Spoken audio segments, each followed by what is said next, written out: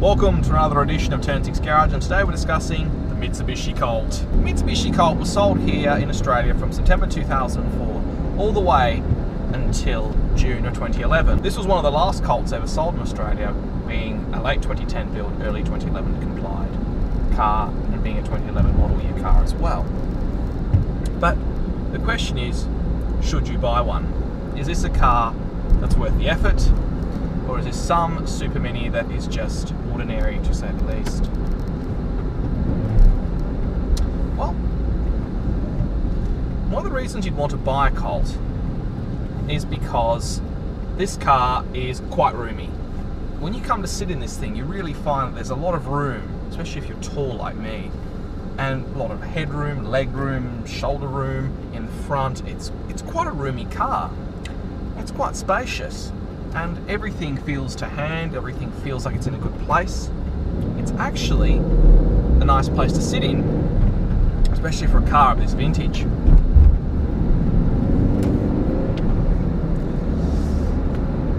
And that's one reason you'd really want to buy a Colt.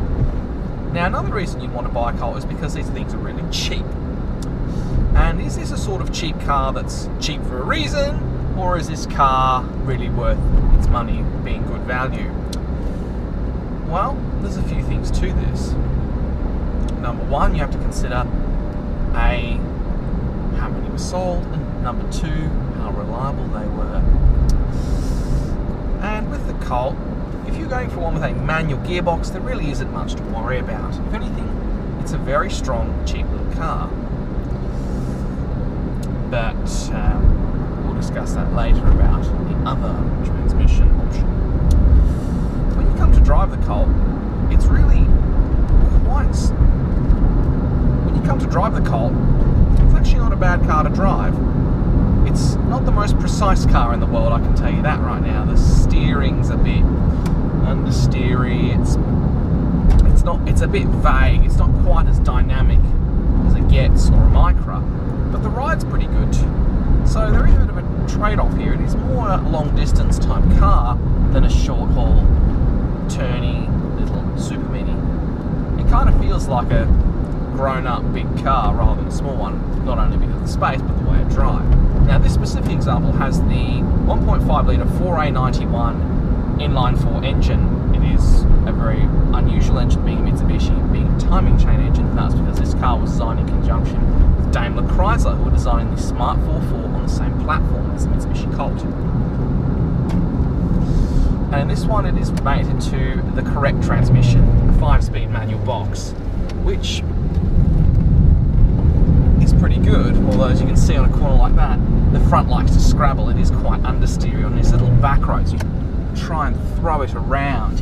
You notice the chassis limitations. The front end grip isn't especially brilliant, and in this car the suspension would really help if it was either replaced with something better or changed. But on the plus side, the turning circle is excellent. So, there's definitely some pluses and minuses with the way it drives, but fundamentally, for a little car of its period, not bad. So the styling of this thing is pretty generic, I could say. It's just a one big box design, like a Honda Jazz. But it's not bad, it's not offensive. So it isn't an offensive car to look at, or to drive, or to sit in. So far so good. One real positive is the driver comfort. These seats are really, really nice. Even if you're tall like me, they're actually quite supportive. The same cannot be said for the rear ones though. It's just one big foam bench, no contours, no nothing. It's just got no support in it. And if you're on a long journey and you're in the front of this car, that's not a bad place to be. In the back, yeah, don't expect to get comfortable. Other things to think about this car is that the rear seats, although they're not comfortable, they do have some party trick.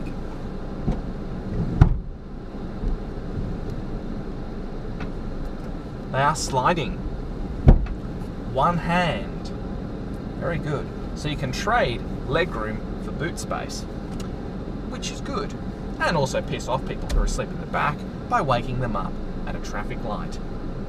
Fun. ton. So it means that you can carry reasonable loads in the boot with little legroom, or have decent legroom and okay boot space. Not bad. So it's shaping up to be quite a practical little package, this Colt. Now, there is though a reason as to why you don't see so many on the market. Number one, the Colts that were equipped with an automatic transmission have the dreadful, execrable CVT. And yes, I hate the guts out of every last one of them. And I can say right now, reliability on those is questionable at best. Mind you, if you service transmission fluids and look after them, they can give good mileage. Which brings me on to point number 2 with this being a Mitsubishi, and Mitsubishi having excellent business-to-business sales departments.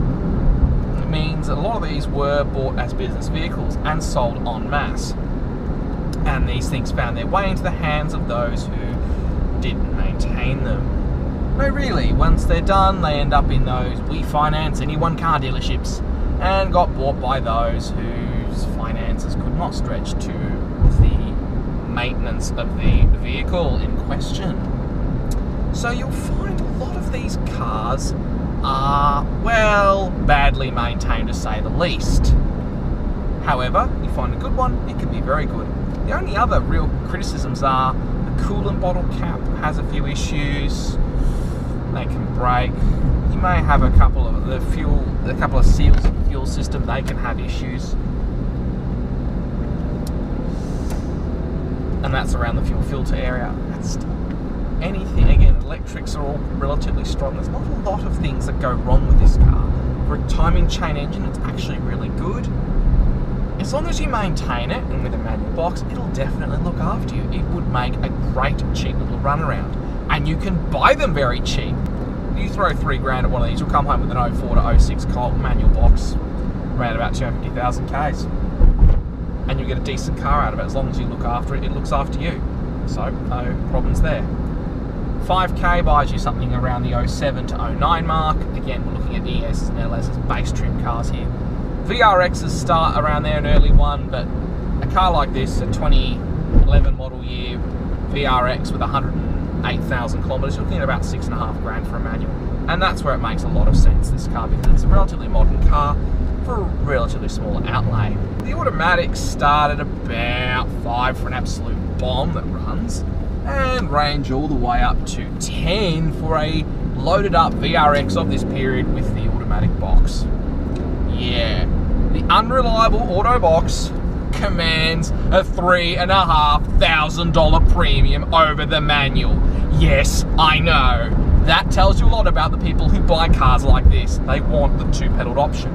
And I'd only ever buy a 2-pedaled Colt if the gearbox was broken and I fixed it myself. I.e., buy the car for $2,000 or less with a busted gearbox, spend the $5 to fix it, and that way you'll be at the initial $7,000 purchase price, and you'll get that pretty much instantly when you're done with it. So it's not a bad investment if you buy one broken. Other things I would say about the Colt is it's not especially well equipped.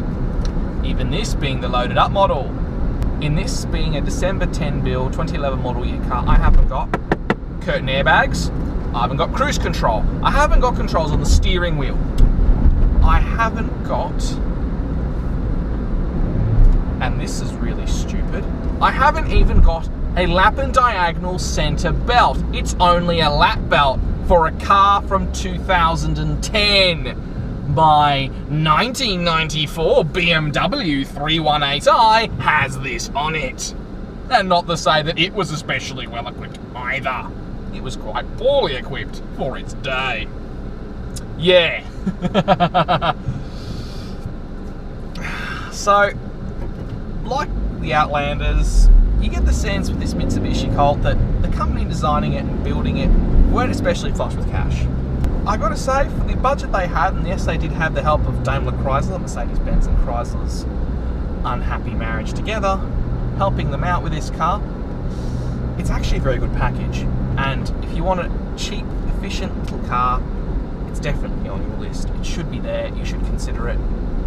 There isn't a lot to fault it for what it is. especially given the price what you're paying for it. There's not a lot. If you're spending $6,000 on a decent second-hand Colt with 100 and something, low hundreds on the clock, expect to get another 100,000 Ks easily out of it. It's fantastic value for money if you need a little run around or need a 4-seater.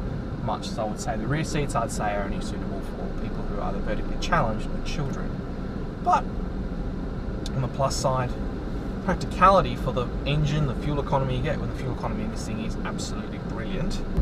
Fundamentally, as a car, as a mode of transportation, as a manual, it makes sense. As an auto, I wouldn't touch it. But none of you are going to listen to me and going to go buy that automatic transmission because it's desirable and you can't drive a manual. So really, warts and all, exposed screws and all, not so well equipped and all, it's still a very good car if you want a very cheap little runaround that can carry 4 and have a degree of cargo. Especially if you're looking for a second family car. That's where this car really makes sense to me. If you're looking to buy this as a sort of family car to back up another car, so car number 2, the sort of car that goes to the train station or something like that, just a backup family car that on the weekend can carry 4, that's what this car would do best. And frankly, while it may not be the most loved car in the world, the Colt is certainly a good package for those looking for a budget run around